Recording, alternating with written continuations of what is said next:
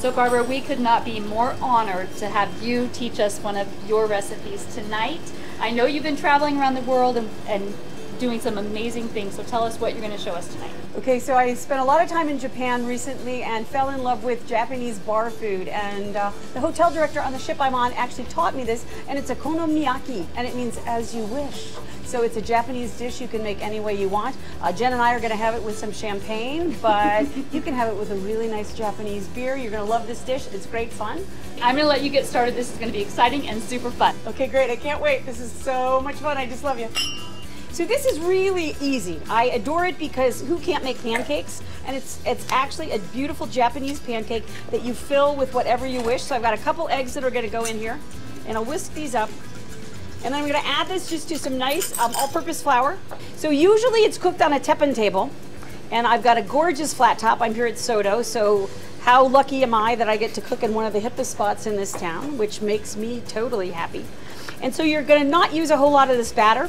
And the basis for this, I know you're going to say, oh my God, it's cabbage, but you know what? You're going to be fine. It's cabbage, but it's all good. And as you wish means when you go into one of these restaurants that serves the okonomiyaki, you've got a huge list of ingredients. And I'm super stoked because I actually get to use house-cured pork belly. And in Japan, it's going to be a beautiful Korobuta bacon.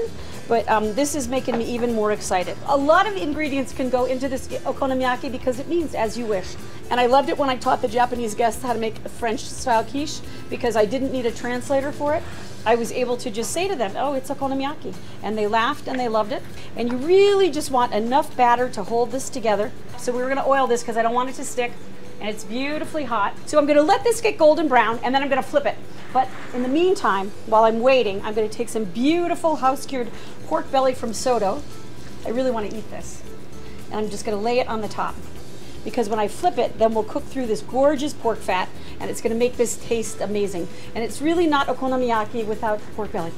And how lucky am I to be using this? So these probably take like 6 to 8 minutes per side. You want to get them nice and crispy and golden brown, and you want the batter to cook through, which is sort of key to the deliciousness of these. In Japan, they actually serve them to you on your own private teppanyaki table where they continue to stay warm. But my favorite parts for this is how you finish it.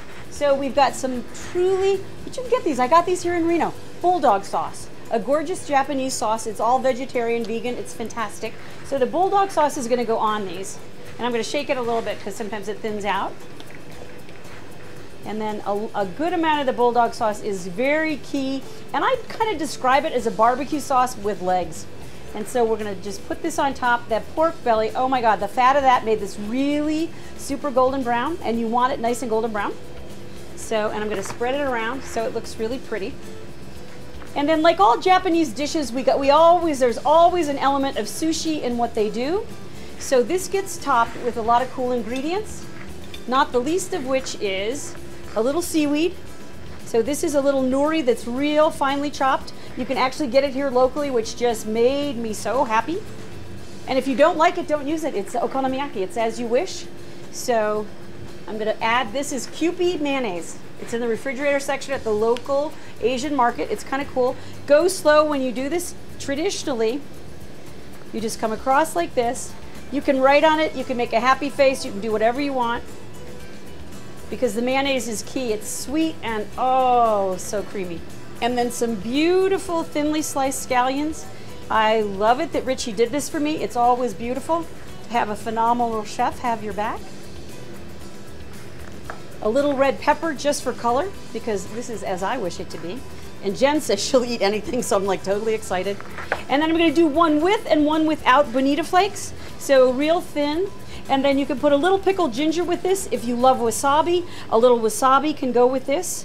And one of my favorite dishes that I learned on Holland America in Japan, okonomiyaki, as you wish.